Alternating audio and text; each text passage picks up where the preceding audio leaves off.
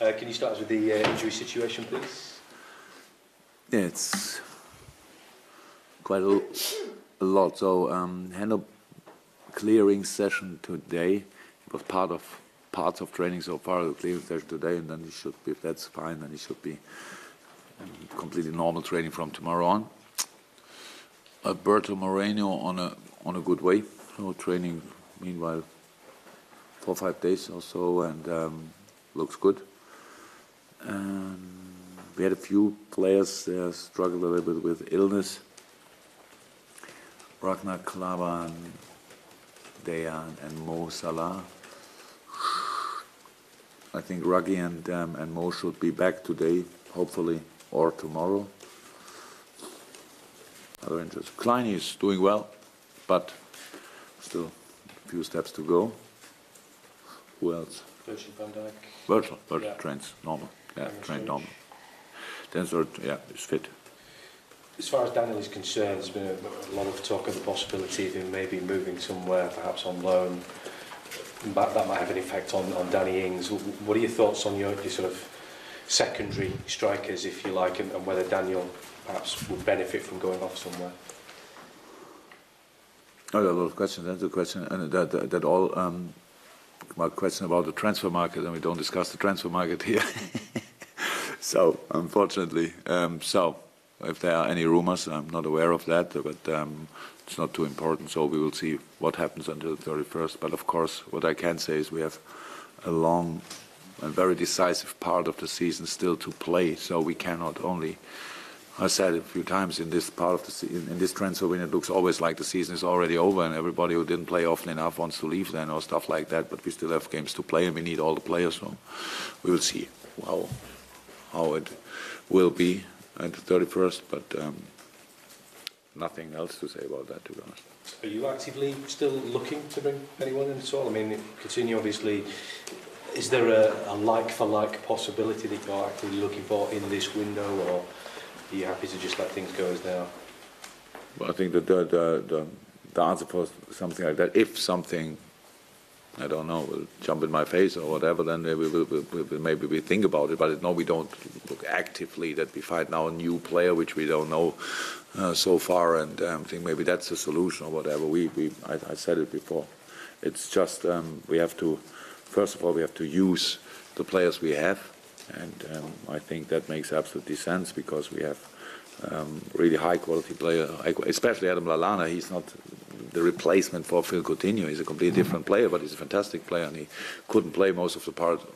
Big part. No, he couldn't play like 2017, the first part of this season. So, and he's back, and it's good. So, not really. I could say we are active now. Just one general question on the market itself. It looks as though we're about to see Alexis Sanchez moving from Arsenal to Manchester United. And for a player that only has 6 months left on his contract, the fee could be in the region of £35 million. What do you think that says about the state of the transfer market at the moment when we've got a club like Manchester City with the resources that they've got and they say, that's too expensive? Now I could really create headlines, but I won't. So it's not my business, not my cup of tea. So we had our big transfer. Everybody could say about that or our 2 big transfers. So in this window, I'm not sure. Is it fixed already with Alexis? It's not absolutely written in stone, but it's finer details are being sorted out as we speak. So how was that? Nothing to say about the numbers, but I cannot imagine that City leaves the race because of money. So maybe it's because there are 2 opportunities in Manchester, and if you think you can go to one or the other, then maybe one club thinks, yeah, then I don't want him anymore. Maybe, I'm not sure, but it's not about money. Yeah? So Alexis Sanchez makes sense for pretty much each team in the world because he's a fantastic player. So bring him in whenever. I think helps. Yeah. United as well, of course. So he's a really good player. So, but how I said, we are not in. So that's the only thing I'm interested in. So that's it. Peter? Jürgen, you're off to Swansea. You beat them 5-0 recently. You're 30 points ahead of them. you had all the delight of last weekend. But how do you guard against complacency this weekend? Oh, look, life is a summary of challenges, and that's a big challenge. We played against the top of the table with Man City. Played a fantastic game. Played Swansea a few weeks ago, not too long ago, with a former and a caretaker manager. And I said after the game was much more difficult than the result could let you think. And so we know about the specific challenge in this game because they are now bottom of the table. That's how it is, but they are on a good way. To be honest, what you saw since new manager is in is a big improvement again. It's much better results. Won during the week, the FA Cup rematch, the replay, and doing well. And so that's all we think about. And I'm not even sure if we have a look on our game against Swansea, because it will be different. We need to have a look on the games since they changed the manager, and that's a challenge, to be honest. But so how it always is, if you know about a challenge, you can be prepared for it, and that's what it's my job to do. That we go there and don't think about a 5-0, don't think about Man City, only think about what do we have to do to keep them away from our goal and be as often as possible in front of their goal. So that's how it is. And Monday night, still a few days to go. Hopefully we can make the choice for the lineup from a pretty much full squad. That would be perfect. And then let's go there and let's use the basis of the season so far and not anything else. So it's clear we go there and we want to win. That's clear, but we know about the difficulty. You're on a marvellous run at the moment. I think it's 18 games unbeaten. Is it that's the challenge as well? You've got to go to places like Swansea on a Monday night in January and get a result to sort of keep that momentum going? Look, I don't. If nobody would tell me how often we didn't lose, I have no idea. Would not have an idea about it, because that's all the past. I'm not really interested in that. You can look on the season or look back to a season after the season and not during. So it's not important. Yes, we are in a good moment. We feel in a good moment. I see the boys training every day. It looks good. That's the truth. That's why we can play like we played so far, but we have to do it again. And that's especially as a Liverpool player, you have to. There's no time. You cannot perform 1 week and then 2 weeks not, or something like that. We need to deliver consistently and every day and each game and stuff like that. So, and though it's only the next game, and I can't imagine any easy games in the Premier League, and Swansea is for sure not an easy game. It's a long trip. So we'll fly to Cardiff, drive to Swansea, stuff like that. You don't want to do that, and we have to come back at night and stuff like that. So it's not a friendly game, not in 1 second. It's a real tough Premier League game, and we had enough time, or will have had enough time then on Monday to prepare that game, and we're still in, of course. We're still doing that. Very important sessions to come in this week, and as long as we have enough fit players, we want to go there and win the game, but with all the things we know about. Jürgen, you kind of suggested after the Manchester City game that Karius would maybe get a run in the side now. Does he continue this weekend in goal? Do you really think that I changed my mind that quick? No, yes. But I was just wondering then, why make the change sort of now, or give him the run in the side now when Simon looked quite settled? First of all, it's the first time that I heard anything positive about Simon Mignolet. I'm happy about that. I was always very positive about him, so maybe you should tell him personally. It's, how I said, it's a very difficult job, be a goalkeeper or a centre-half at Liverpool. So, because nobody forgives you one mistake, obviously. Since I'm in, it feels like, wow, if our goalkeeper makes a mistake, it's a disaster. And if any other goalkeeper makes a mistake, then he's still a fantastic goalkeeper, and we should buy him.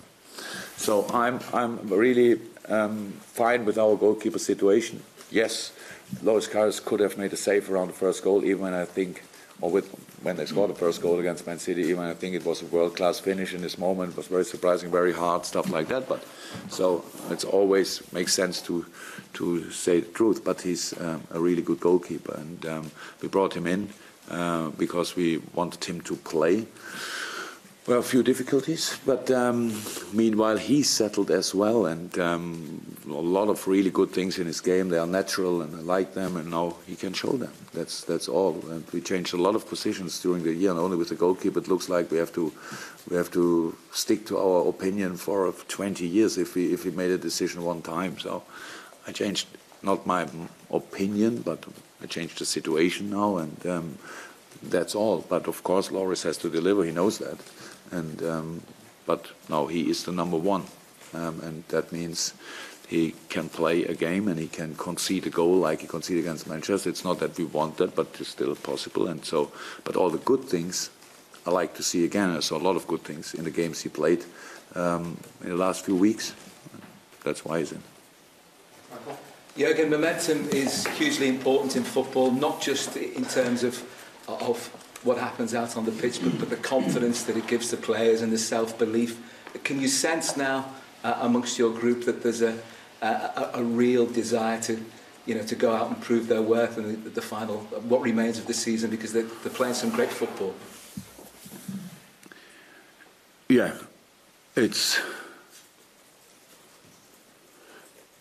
I think we played. The boys played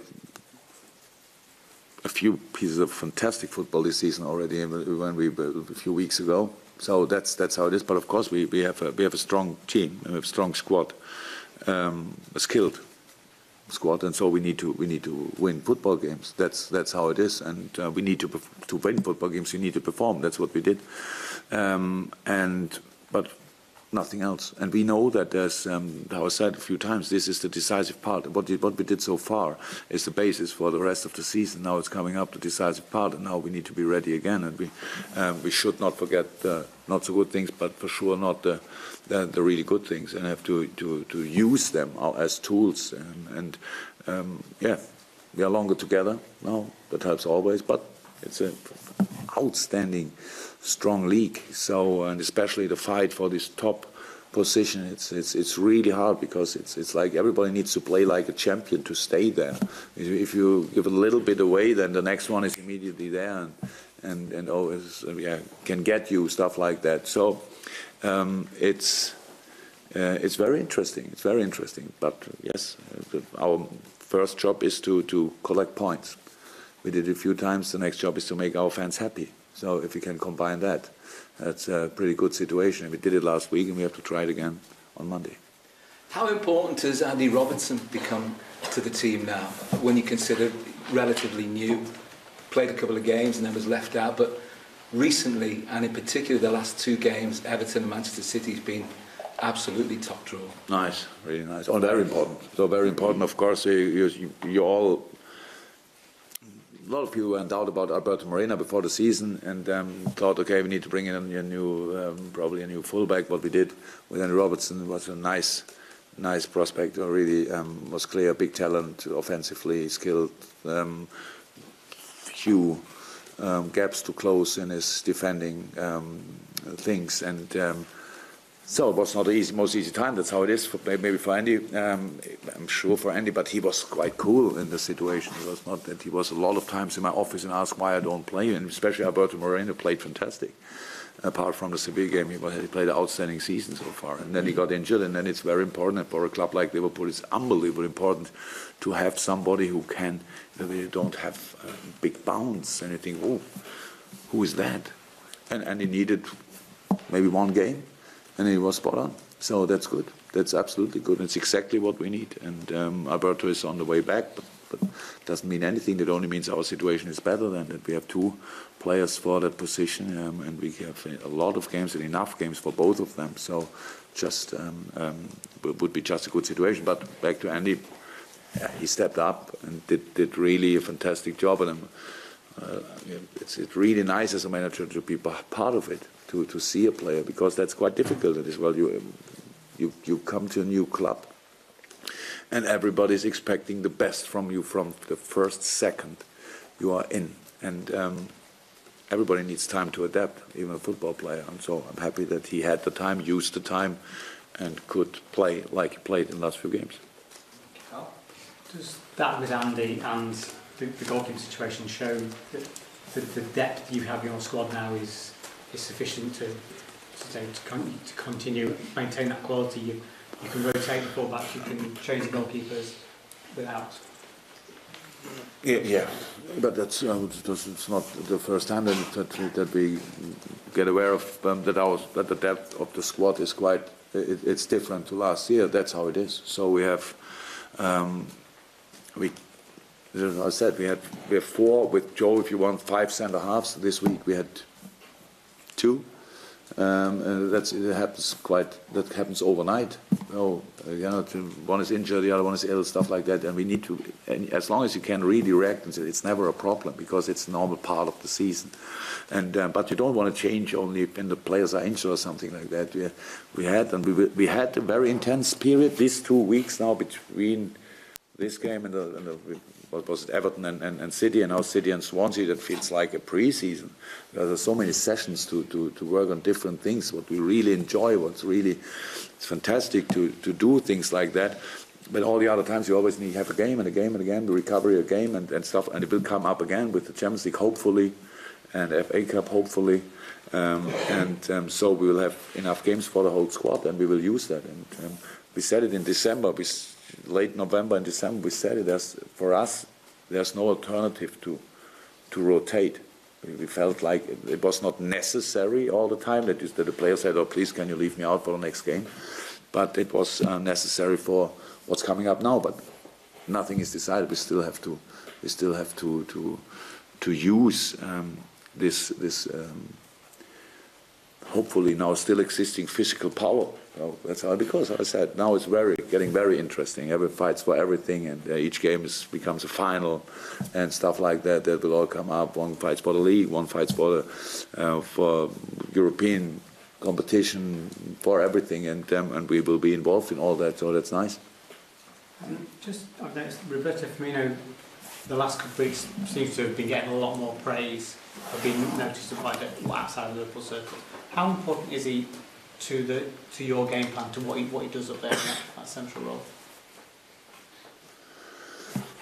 I don't think that it's possible that somebody could get more credit, compliment, praise, whatever you want to say, as Roberto gets from us, to be honest. So, but it's well deserved, everything. So he's a fantastic football player.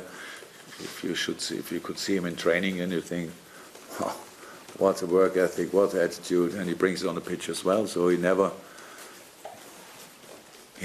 rests. So if you want, you have to pull him out. You have to tell him, come on, stop, sit here, calm. So he would never stop, and that's obviously. I hope that, I don't know exactly. I hear it in the stadium that obviously people like him. Good idea. But I have no real idea if anybody thinks he's not important or whatever. I'm not too much interested, to be honest. He is very important, how all the other players as well. But I'm pretty sure if I give the players the opportunity to have a free choice in training, build your teams by yourself, Robbie is one of the first they would pick.